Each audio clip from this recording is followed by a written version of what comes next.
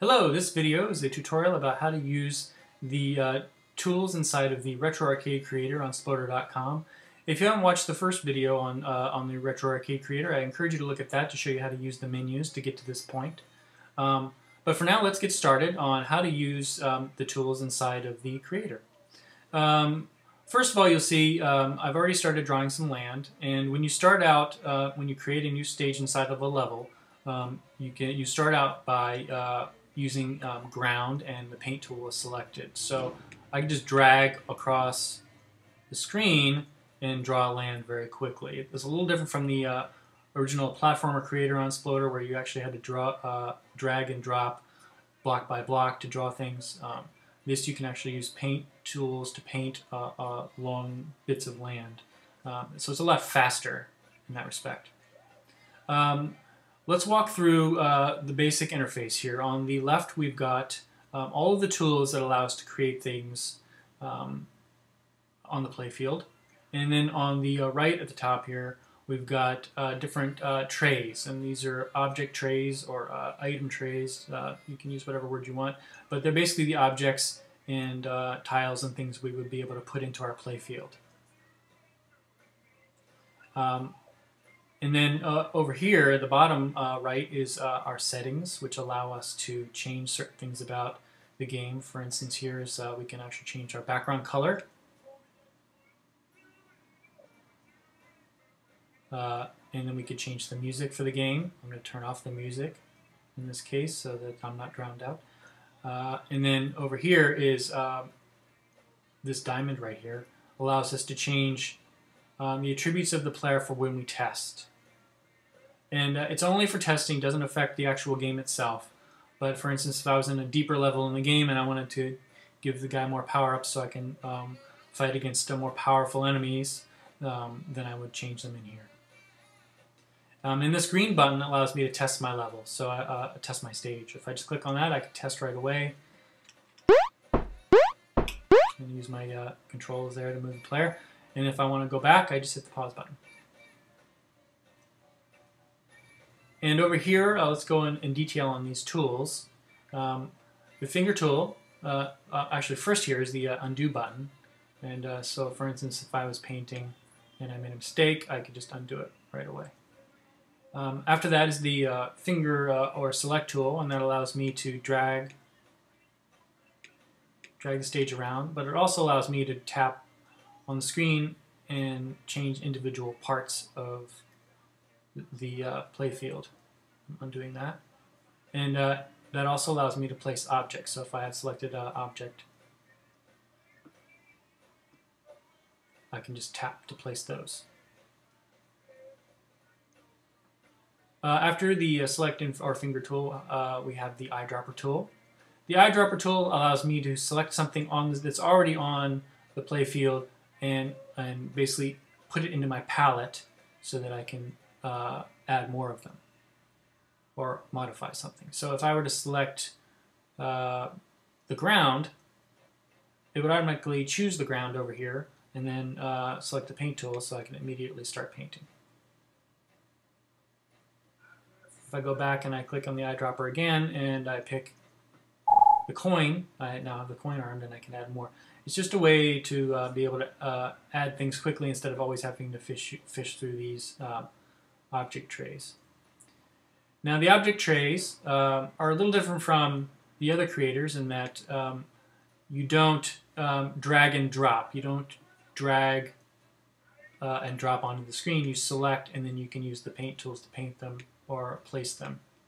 The reason for that is that I now have added the ability to drag back and forth on certain items and be able to select different things in there. It allows me to keep the menus more compact, but also group things together so they're organized according to what kind of thing they are.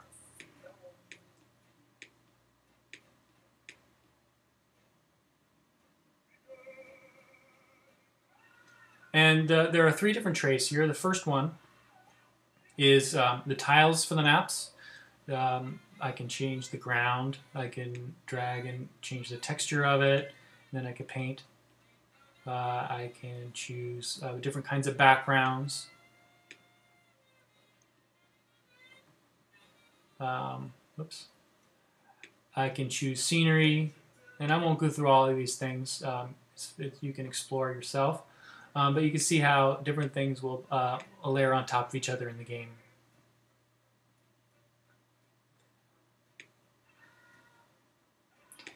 And keep in mind that in this particular tray where all these tiles are, things that are in individual wells or buckets, wherever you want to say here, will not be able to exist in the same place at the same time. So if I were to choose this scenery, I couldn't place it on top of the old scenery. It replaces it. Same thing with, say, this ground here. I can't place another ground on below here. It will replace the other ground. Sort of the same thing with items. If I were to place a health on top of this here energy here, it would just replace it. And then the final tray here, these are, I'm sorry, the second one here is all game items, power-ups, switches, different items and objects in the game that allow you to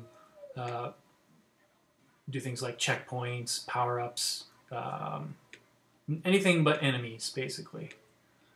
And then the last one is all the bad guys. And I separated them because the bad guys are a little more complex, and they kind of needed to be grouped together because they had different behaviors. And then once you add things in your game, you can actually, it actually is much wider than this, so let me show you a little bit about navigating. With the select tool, I can drag around and drag and throw the playfield back and forth. With the it's a little different from the paint tool, whereas when I have the paint tool selected, I can't actually move the playfield, it just draws. So if I want to be able to move, drag, and then I switch back to the paint tool and I can make my playfield longer. So in order to make that a little simpler, what I've also done is, if you're on a computer, you can hold down the Shift key and switch back and forth between the two tools. So if I have paint tool selected, I can hold down Shift and drag and then draw longer. Shift, drag, draw longer. Shift, drag, draw longer. So I can create a very long game this way, quickly. The eraser tool allows me to erase, and it's a little bit smarter than a standard eraser in that the first thing that I click on will be erased and nothing else. So if I were to pick on an object, an item like a coin, it won't erase the land, it'll only erase objects. If I were to pick on, say, some of the scenery here, it's only going to erase the scenery and not the other pieces. So I can erase things behind other things and get rid of them quickly. And finally, if I select land, it will erase the land. And then I can always undo if I make a mistake. The move tool allows me to move things around. Only items are moved. You can also, if you don't click on an item, you can also move around by dragging. And then the link tool allows me to link things together for complex behavior. I can, for instance, link a switch to an object to turn it on. And we have some tutorials on the website to show you how to do that. And then the text tool allows me to add dialogue to the game. I can just place text anywhere, and it doesn't really matter. It doesn't show up in the place that I put it physically, but it will show up at that point in the game. So if I put it further down in the game, when I walk that way, it will show when I get there.